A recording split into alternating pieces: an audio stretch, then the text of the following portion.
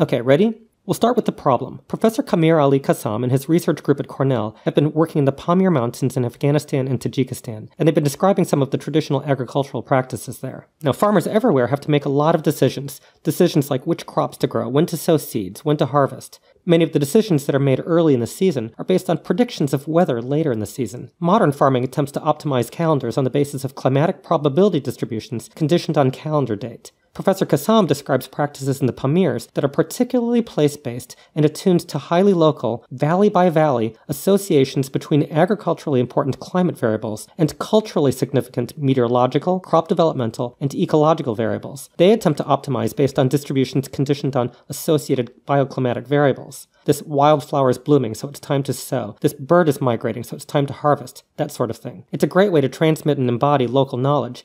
But when the region became part of the USSR, much of the traditional knowledge was lost. And more recently, there's been war. And of course, there's climate change, which impacts montane regions especially hard. And the effect of climate change isn't just to make it warmer and drier, but also to change the timing of ecological events, and to change them differently from each other, so that the historical associations between environmental cues and the late-season climatic variables, these associations are disrupted. As a result, the old practices don't work anymore. And it's a tricky problem. We don't just need a way to predict the future climate. We need to predict the climate, to do so in a way that's highly localized to particular valleys, and to articulate these predictions in terms of associations with observable environmental cues. So, here's the project. We'll start with the traditional expertise. We want to understand how the old system understood nature, which decisions, which variables, which cues. Then we'd like to work with local schools to distribute inexpensive weather stations throughout the study area, every family, every farmer. And we'll work with this new data observation network to collect daily data on the weather, crops, pests, and the natural cues that have traditionally held agricultural and cultural meaning. The collected data will be highly local, so we'll also get hold of regional weather records that cover the same time period as the observations. And we'll combine the local and regional data to create local deviation models that describe each collection location's deviations from the regional weather averages. Then we'll take regional climate forecasts, and using the deviation models, we'll downscale the regional forecasts to a local scale. Because we've been careful to collect highly multivariate daily data and to model daily climate, we'll be able to translate these local climate forecasts,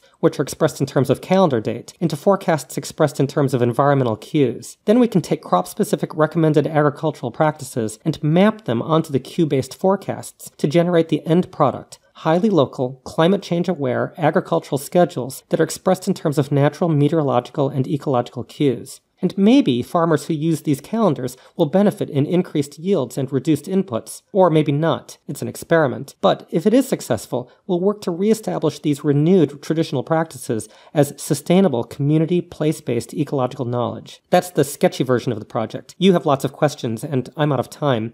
We've thought about many of the details, but I assure you that we've completely failed to consider some of the important ones. We'll be moving forward, we hope, with a larger team, and it won't just be us and the team, but many people and institutions who care about the issue and have supported the finding of solutions. That might include you. If so, please be in touch. We're eager to connect.